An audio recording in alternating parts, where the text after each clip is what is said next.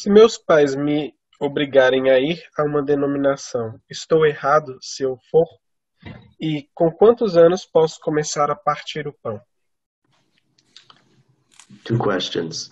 If my parents make me go to a denomination, am I obliged to go?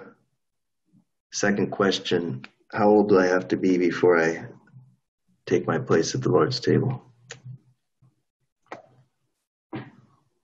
When a parent expects you to go to a table, a real Christian church, let's say, I shouldn't say real Christian church, a Christian fellowship of real Christians, but a denominational thing, and you're obligated to go, I guess you're obligated to go, but you don't have to take part. And I think that's the point here. You don't have to take the actual loaf and the cup there. Se os teus pais te obrigam a assistir a uma denominação, então parece que está obrigado, né, a assistir. Mas tudo isso não quer dizer que está obrigado a participar literalmente do pão, do vinho, nesse lugar. Maybe someone else has a better thought on that or counsel. Talvez alguém mais tenha mais conselhos sobre esse área. So that is whoever the brother or sister that is asking that question. That's a difficult place. May the Lord give you grace to submit to your parents. I presume you're a young person. Eu não sei quem fez essa pergunta, irmã, irmão, mas é uma situação bem delicada. E o Senhor te dá a graça de se submeter aos teus pais e aguentar essa situação. Estou pensando que você é jovem, né? I'll tell you a story about a brother in Korea. He was, his family is, I don't know what they are, some kind of Orthodox Christian church over there in Korea. And he got saved. Vou falar uma história sobre um rapaz de Coreia, de uma família de algum classe de ortodoxo, cristão ortodoxo, mas ele foi convertido. His brother beat him up really bad. Mas o seu irmão ele pegou muito duro. And his religious parents agreed with the brother. E os pais dele, religiosos que eram, eles concordaram com o irmão dele. He wanted to go to a local Protestant church, and his parents forbid him. No. E esse irmão jovem, o irmão dele bateu forte nele, mas ele queria assistir numa igreja protestante, mas os pais deles falaram assim: você não pode. Later on, the person that introduced him to the Lord was Hoon Pong. That's the brother who now lives here. E depois disso,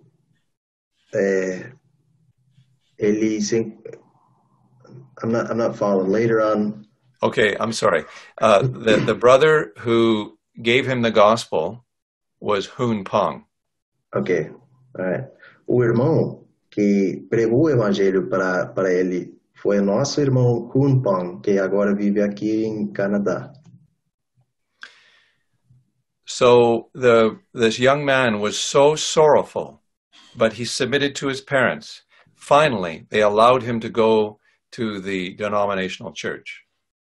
Esse jovem era muito triste, mas ele se submeteu aos seus pais e depois de um tempo eles decidiram deixar que ele ir para uma igreja denominacional. His parents would only allow him to go to a denominational church that was very famous and very big. Mas eles só permitiram que ele assistisse a uma igreja, uma denominação muito famosa, muito grande. Then Hun was gathered to the Lord's name and told this young brother. E foi então que o irmão Hun se congregou ao nome do Senhor e ele falou sobre o tema a esse outro irmão. And this brother was very exercised about the ground of gathering. He wanted to be gathered to the Lord's name. Esse irmão jovem teve um exercício muito forte sobre se congregar ao nome do Senhor. And he asked his parents, and they forbid him. No, that's too small. That's a shame for us. Ele pediu aos pais dele e eles falaram, não pode, isso é muito pequeno, é uma vergonha para nós. So my wife and I were there in Korea one time, and he said to his mother and father, please come with me and see these people, and then you make a decision for me, please. Então eu e a minha esposa fomos a Coreia uma vez, e quando estávamos aí, o jovem, ele falou para os seus pais, por favor, venham conhecer o pessoal. So his parents came to a couple of the meetings that we had. They saw the love of the saints, and they said, we were wrong. These people will care for our son. Então, os pais eles vieram para algumas das reuniões e reconheceram, eles disseram, erramos, vocês de fato amam, vão cuidar do nosso filho. Some of us, these things are easy. Some of them, there's a very large problems connected with it, but the Lord understands this. Para alguns de nós, o assunto é muito simples, mas para outros é muito difícil. Mas o Senhor, Ele entende. He will allow you that opportunity at some point. Ele te vai permitir ter essa oportunidade em algum momento. So now to the other question of how old should you be before you ask for your place at the Lord's table? Agora, a próxima pergunta é quantos anos deve ter participar da mesa do Senhor? I have heard of saints taking their place at the Lord's table at 5 or 6 years old. Technically, what could you say about that? Eu ouvi falar de santos participar da mesa do Senhor quando tinha 5, 6 anos. E, tecnicamente, não tem nada a falar sobre isso, né? There is a very serious responsibility, as we have been seeing in 1 Corinthians chapter 10. Mas há uma responsabilidade muito séria, como vimos em capítulo 10 de 1 Coríntios. I only show you one verse 15, 1 Corinthians 10:15. Eu só vou mostrar um versículo aqui, 1 Coríntios 10, versículo 15. I speak as unto wise men, judge you what I say. Falo como a sábios, julgai vós mesmos o que digo.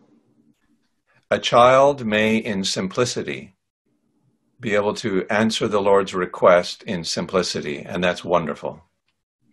O menino, na sua simplicidade, pode responder ao pedido do Senhor. E isso é maravilhoso. But most of us are not children here today, and we know the temptations that come between 12 years old and 20 years old. mas a maioria de nós não somos meninos aqui. E conhecemos muito bem a tentação que vem entre esses 12 e 20 anos. This is only a personal recommendation, but I would like to suggest that a person, or it's nice if a person has demonstrated that they're done with this world as a young person.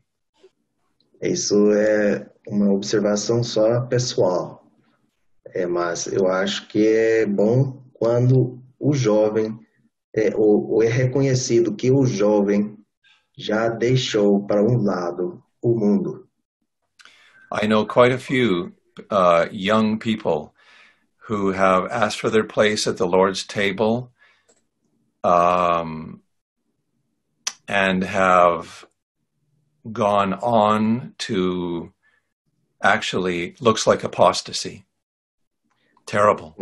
Eu conheço várias pessoas que, quando eram jovens, assumiram um lugar na mesa do Senhor e depois parece agora que são apóstatas, ou seja, deixaram para um lado.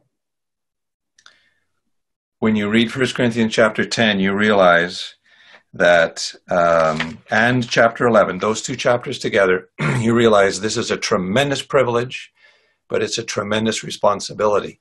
You need to understand both.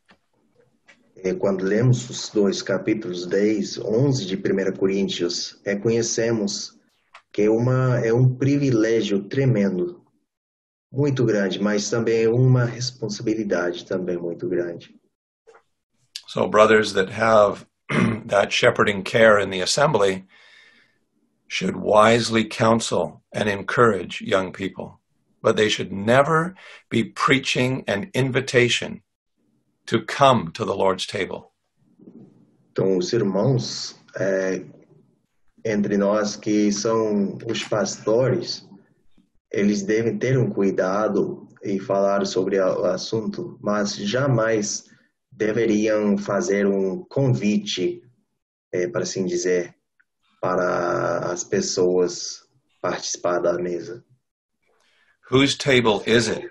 And who can invite to that table? That's his table, he invites. De quem é a mesa? E quem tem o direito de convidar pessoas para essa mesa? É a mesa dele e ele tem o direito de convidar. Here's something that I told a very godly younger sister when she was asking the same question many years ago. Eu falo o seguinte, para uma irmã muito piedosa, ela fez a mesma pergunta já há muitos anos. I said, do you sit there in the meetings and do hymns be suggested to you? Scriptures be suggested to you? Are you carried in your thoughts along with the theme of worship? Eu perguntei o seguinte, quando você está sentada nessa reunião, você apresenta algum hino no teu mente? Você está seguindo corrente do tema que o Espírito Santo se está apresentando durante essa hora, durante essa reunião? Or are you texting your friends? Or are you thinking about something else? Ou será que você está mandando mensagem para os seus amigos, pensando em outra coisa? I mean, we all have that problem, but what I mean is, when you come usually into the Lord's presence, is the Spirit of God raising up praise and worship in your heart? Bom, eu sei que todos temos o problema com isso, mas estou falando assim, que quando você entra na presença do Senhor, o Espírito Santo está obrando no teu coração para levantar adoração para Ele durante essa hora. I find that's a very good help. Isso aí poderia nos ajudar nessa questão.